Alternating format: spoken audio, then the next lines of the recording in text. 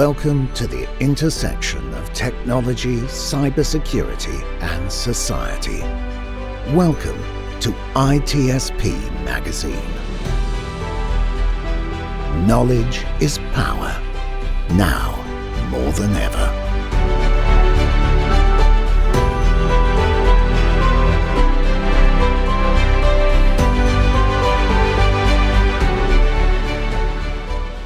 Welcome to the Soulful CXO.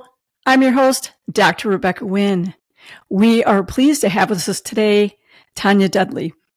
Tonia is active board member and strategic advisor consultant.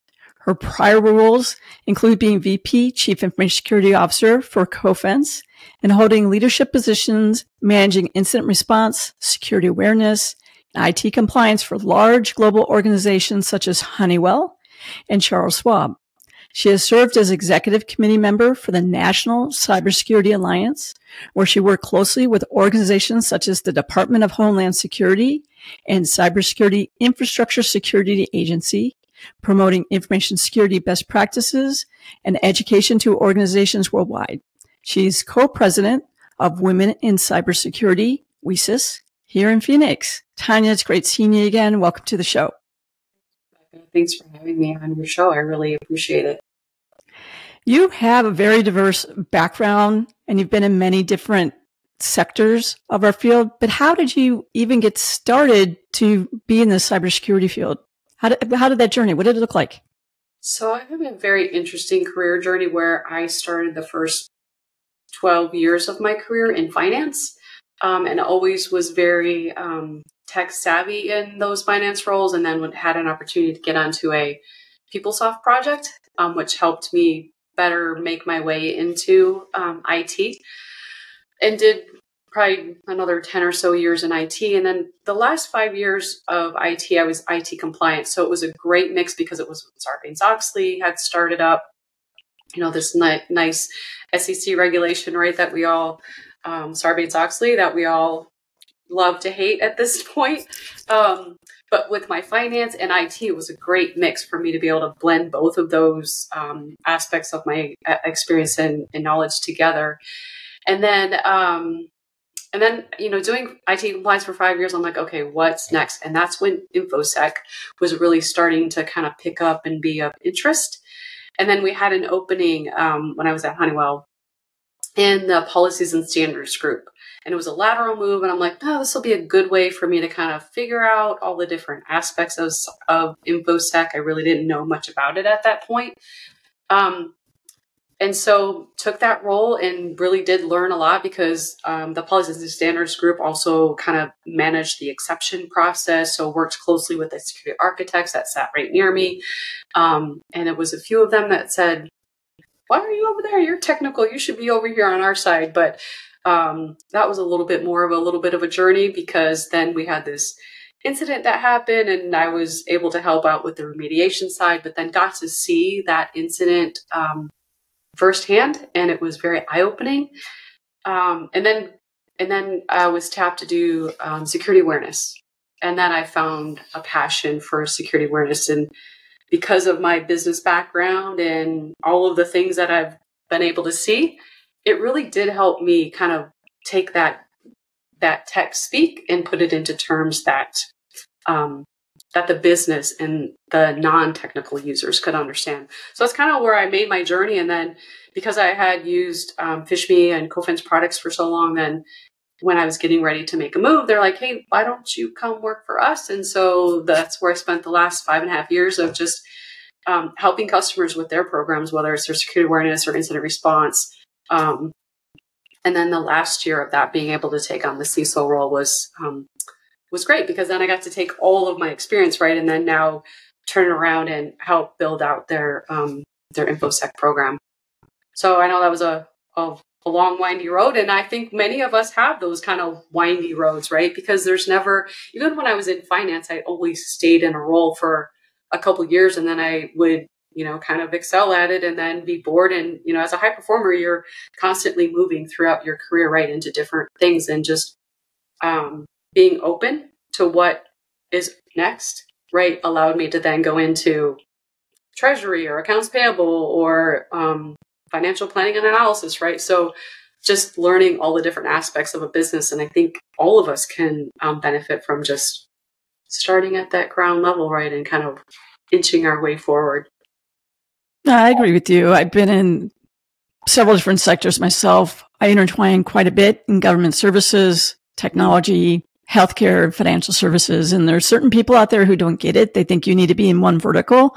Yeah. But when you go ahead, and so many companies are combining with other companies, that having people who are more, I would say, hybrid in their career, that they've had several different verticals experience, I think it helps them. And then we all have something in common. We're analyst at heart, right. and we pick up new information very quickly. So when people are only fearful of a new regulation, they don't need, because the analytical skills that we bring to the table and the communication that we bring really makes it more worthwhile for them to go in and hire people like us to do that. Right, because it's our skills that we learn, right? You bring your experiences, and we can always learn a new skill, right?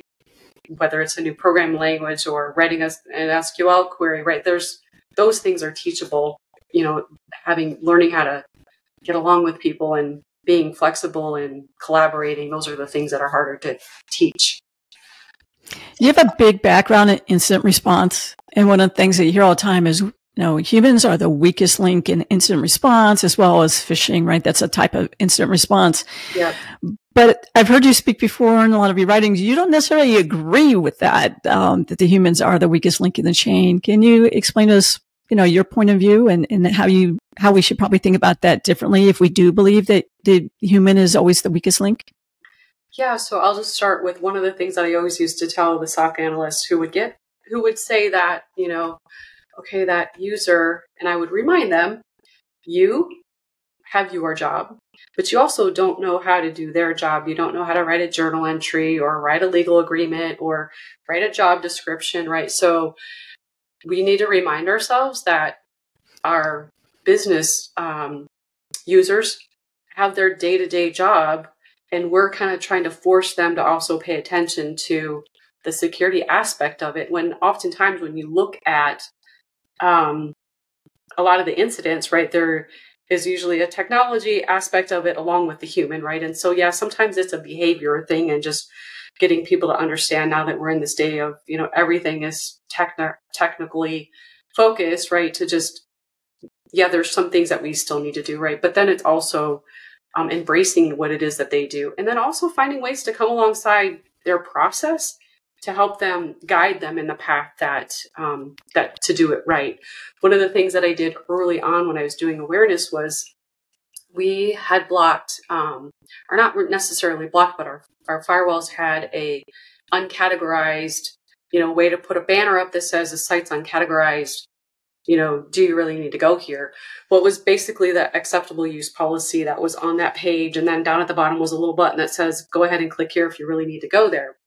So I had the SOC team pull some stats around how many times are people clicking through that, what does the stats look like, the metrics. So I wanted to have like a baseline of how many people are clicking through.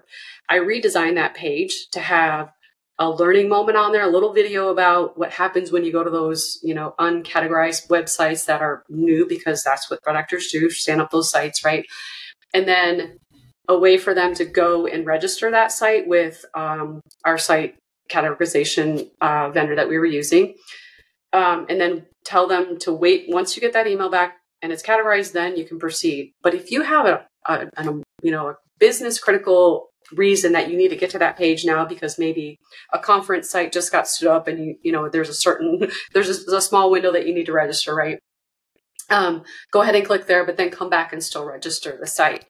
When we did that, then we saw a dramatic drop in people actually clicking through to that, because oftentimes those links in that phishing email are taking you to a phishing site, right? So if they're clicking that link because they don't know, we can't say hover anymore because of our wrappers that try and isolate the page. Then we saw a huge drop in people's behavior. So I like to use that example because there's a lot of times that we can look to see, how can I disrupt the user's process to do it the right way? Or maybe there's just, understanding what it is their business requirements are, right? As a security architect, meeting with the business to see how can we make this technology secure, or some configuration that we can do, or what do we need to do to help the user. So it shouldn't be on them to always look for, am I doing this securely? Yeah, one of the things I hear quite a bit, especially even with my consulting, is our GRC department is not listening to what we need to do from an engineering standpoint, networking standpoint. Yeah. One, to go ahead and meet business needs for what we have to produce, right? So that affects marketing and all that stuff too. Mm-hmm. But also, why you keep asking us all these requirements without any context. How do you get around that communication? I know for me, part of it is really have to educate the GRC people. What does it really mean to run within the business? But how do you suggest people do that? Because that goes into the human communication. And once that go down, one side's going to do whatever they want. And obviously GRC is going to be very frustrated in their processing. One of the things that I always like to start with is just meeting with people, right? Coming alongside them and understanding their process, what's their pain points. And actually, when I took on the CISO role, one of the things that I looked at was, okay, we get all these third-party questionnaires that come into us, right, as being a vendor. What are the top things that we see that people are asking us to do? And it was disabling USB drives. So then it was meeting with the team to say, okay, how can we do this and not impede the business? So we set up a process, let people know that we're going to, let the leadership know that we're going to disable them. Because if you just tell everybody, then they're going to freak out, right? Because everybody needs to have everything. And we only had 2 things that came in, and one was only a legitimate business reason. The other one was they were doing something that they shouldn't have been doing. So I think when it comes to the GRC team, right, really coming alongside them, and I met with my compliance team regularly to understand, okay, what are some of the pain points that you're seeing, that you're dealing with, whether it's the regulations, GDPR, or the risk assessments, or the frameworks that you're following. So what are the things that we need to really pay attention to? And then risk rate those, right? What are the high priority things that we really do need to address? Or what can we figure out? Is there a compensating control that we can put in place to help with that? So we still meet the control that's required, and not have to totally strangle the business from doing the thing that they actually need to do to make the revenue, right? How do you deal when business was saying, oh, we'll just throw it on the risk register? And then I'm like, you just have this huge risk register and nothing's ever being addressed. I'm sure that's happened to you before. How do you advise people to handle a risk register more responsibly? So we always had a mandate that when we had our security exceptions, they weren't forever. They were, you had a year to figure out how to fix that exception, right? So you have to put some time bounds around that, and then making sure that you have a routine to regularly review those things and understand, okay, we're never going to fix this thing because it would cost us too much, and you just have to document that, but you still have to come back to it routinely, right? Like quarterly, semi-annually, annually, to say, has anything changed in the technology landscape that we could mitigate that, or do we still just need to recognize that this is a risk? But the business is the one that needs to understand that they are the ones that own that piece, right? The security team doesn't own it. The IT team doesn't own it. The business is the one who champions why they need that functionality, right? I know one of the things that I've done is always tied into an enterprise risk management COSO framework or something similar like that. And then when you look at the risk register, a lot of times it's just a listing, but really using those categories to list where they are. And if you're doing global, where they are globally as well too. And then that should be part of your regular reporting and your KPI into your compliance meetings or something similar like that. Do you recommend that too? And if so, do you have a different type of metric you might keep that people might be able to go ahead and do that? I know that's what I did. I did it by location. I did it by what type of services application. And then to get the bigger bang for the buck, tie that into the contract and how that can put a potential contract or an existing contract revenue in jeopardy because you're not resolving that, tying it into the business. Yeah, no, I totally agree with that concept. And then just making sure that you have routine meetings with senior leadership, right? They need to understand the impact, because maybe it's not bubbling up to them that this is a problem, right? Maybe the teams are trying to deal with it on their own without actually getting the support of management to back that. Why, whether it's from the business side or the technology side, right? So, those are always not contentious discussions, right? They're not always easy to have, but I mean, what we're seeing right now with SEC and all the things that are bubbling up with when do we report? How do you define material? All those things, right? So it's really getting everyone on board with understanding that language. Yeah, we could go on and on about that. Today a lot of CISOs are spinning out of jobs, getting new job. It's one of those things where it used to be, you're staying 18 months, 2 years, whatever. And a lot of times people are spinning out 9 months and 12 months, maybe because they're like, this is not the culture for me. Sometimes it's because there is downsizing. And for some reason, our departments seem to take the hit immediately versus other departments. But what do you see out there in the market when you talk to other CISOs as well too? I know that a lot of people are frustrated right now that it seems like we're becoming CISO light squared. So it's, we were like trying to get onto the executive boards where they could take us seriously. And it seems like to me that we're shifted majorly to left. And it seems like almost every day it gets more than that. Maybe not Fortune 500, maybe not Fortune 1000 companies, but a lot of the startup, smaller growth companies, it seems like we're not taken as seriously anymore. What are your viewpoints, or what do you see? I would agree. I feel like the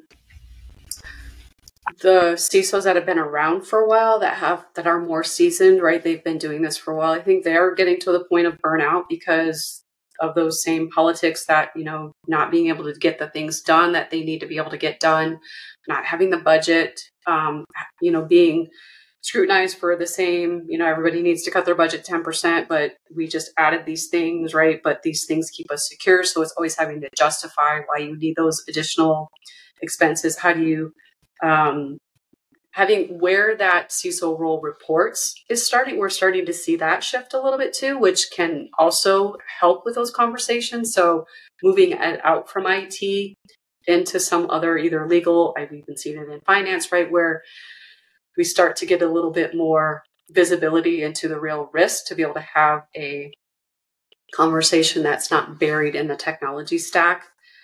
And I think that, we were making good progress with having, smaller companies start to add that CISO role. And now with all of the dynamics shifting as far as, what we saw in the last 6 months of last year with all the cuts in technology, everyone's, really trying to scale back. Transformation is happening. It's really impacting the security budget overall. I think there's a lot of just frustration in the community right now. Yeah, I think one of the reasons for that too is there's several businesses out there that like almost it appears where it's growth at all costs. And when they talk to us as consultants, they're like, how can we work you into the cost model? And you're like, wait a minute, we're really more on revenue retention and revenue acquisition. That's where I see myself as more that trust officer role instead. Because if you only talk about growth and you want to do growth at a very, very fast pace, a lot of times we're not built in to be able to do all the checks and balances that we need to do to be responsible to make sure that we're meeting regulatory requirements, legal requirements, and also then when people are trying to acquire new business, that we can go ahead and they always ask us as CISOs, what is the security posture and are you willing to sign off on it? And you're like, not if they're deploying everything every night without telling me. It's hard for me to go ahead and sign off, where we have to sign off on 100% secure at all points in time, where you might be deploying that's 85% or whatever, 90% baked, knowing that you're going to go ahead and do a reiteration in 3 days. How do you suggest people deal with that, or is that the frustration you also see out there? I think that's some of the frustration. And then if you look at a lot of the major breaches that we had last year, right, with MoveIt and Okta, like those, threat actors are going after those technology stacks now, right, because they're trying to still make their way in. And so you have to also remind the business that it's a brand reputation as well when it comes to a breach. We used to always talk about that, and we kind of lost our way with kind of bringing it back to what's the impact of the brand. And I think when you look at even the IBM cost of a data breach, right, there's lots of great content in there to show that impact of what happens with the breach. Move It was pretty disruptive last year, right? That was impacting a lot of businesses. And I think, and then Okta came along, and then that was impacting some. And we saw the MGM and others that also were dealing with that same breach. Not everybody in our audience is in technology. They listen to this because we have leadership and core values and resiliency and health and wellness. Can you explain a little bit about those breaches and why it's so important for not only companies to understand, but people at large to understand how really not making really great security and governance risk compliance decisions actually affects you as a consumer? Okay, so the Move It breach. So Move It is a platform that organizations use to securely move files back and forth between organizations. I was at a couple different companies that used it, so I was very familiar when I started to see it pop up. What the threat actors were able to do was leverage a vulnerability, so they were able to get access to anyone who used that platform and be able to then take out copies of their data and hold that for ransom. So they started with going after a few companies saying, hey, we have your data. And then it took a little bit of time before they realized, oh, they've breached Move It. And so then Move It came out and said they had a patch, and then I think a couple more patches. But in the meantime, the threat actors had already stolen a lot of data that they were just, trickling out a little bit at a time. And then, every couple of days there would be a new company that would be listed. So that was a really big impact because the top things that we always talk about is identity access management. How do you manage that? How do you manage onboarding, offboarding identities, whether it's users or service accounts or any type of account to access your environment, because that's what threat actors like to get a hold of and be able to breach, right? To be able to get some of these credentials. Now they can move around as a normal individual user without being detected. And then vulnerability management. So patching, having a regular patch cycle.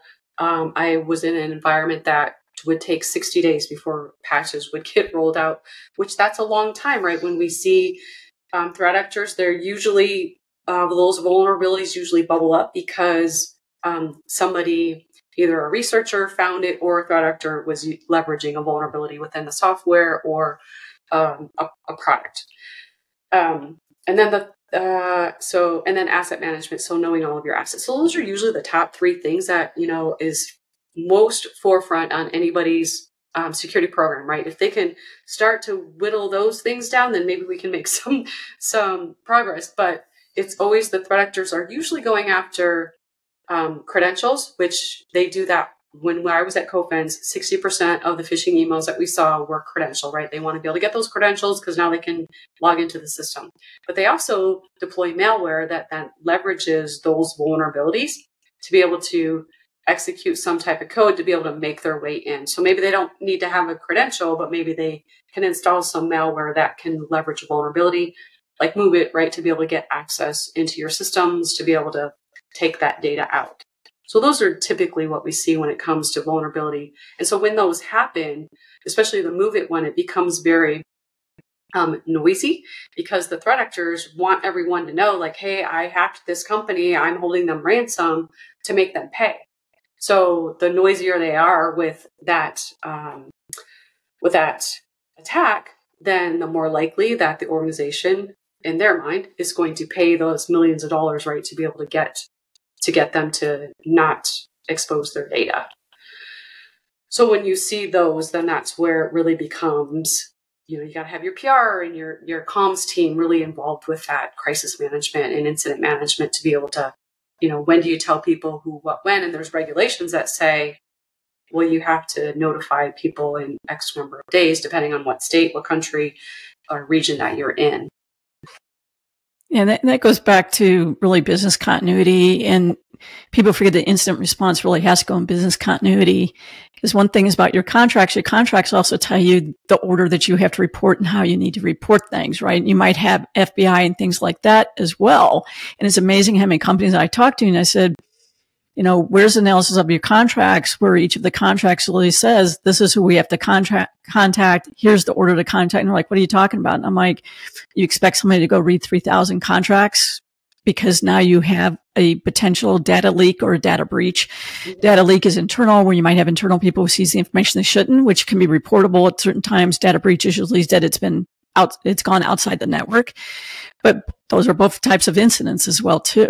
So It is interesting when we talk about that. So the other thing is people are probably going to see in the news, if they haven't already looked at it, is when people are like, hey, I'm trying all these phishing for you guys. And now with generative AI, even though I can write it to seem a lot more like your people, because now the spelling mistakes are gone.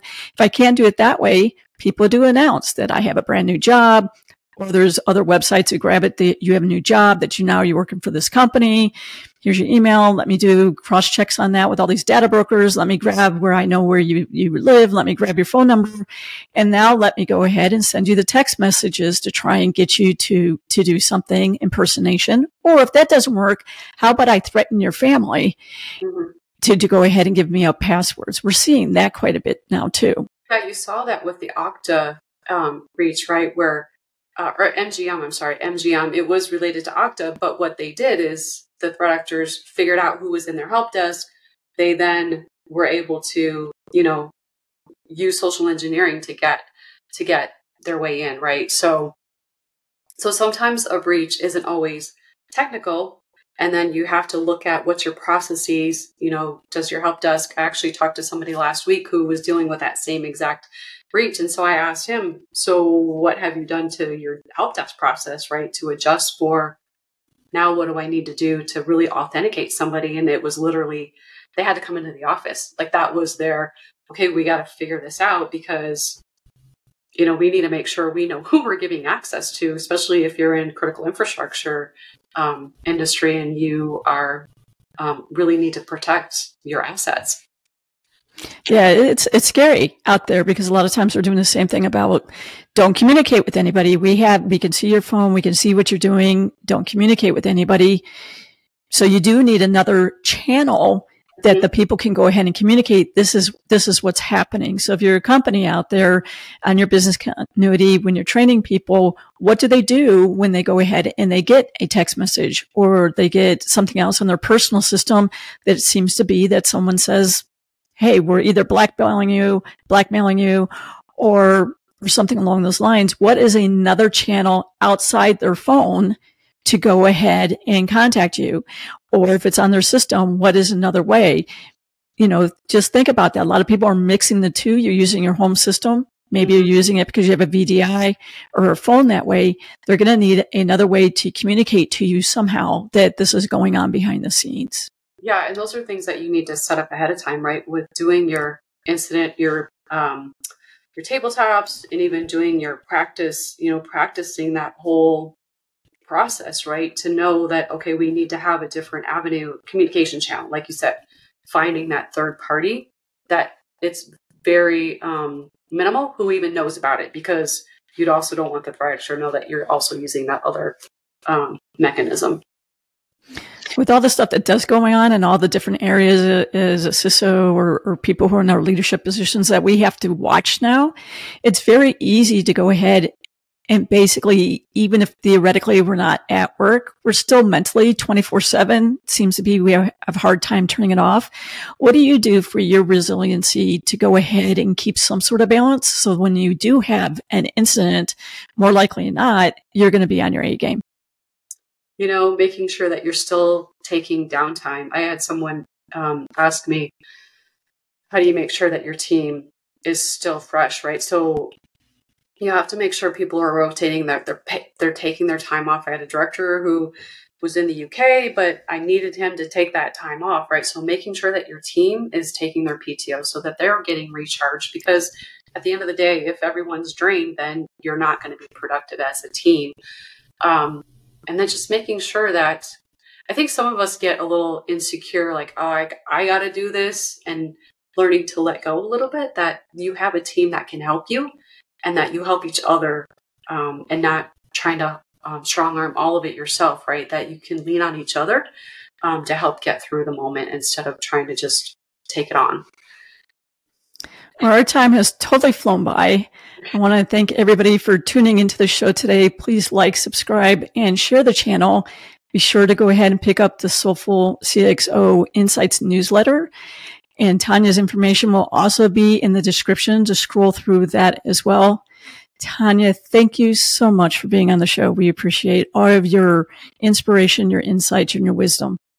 Thanks. I appreciate it. We hope you enjoyed this conversation. If you learned something new and this story made you think, then share ITSP Magazine with your friends, family, and colleagues. If you represent a company and wish to associate your brand with our conversations, sponsor one or more of our columns. We hope you will come back for more stories and follow us on our journey. You can always find us at the intersection of technology, cybersecurity, and society.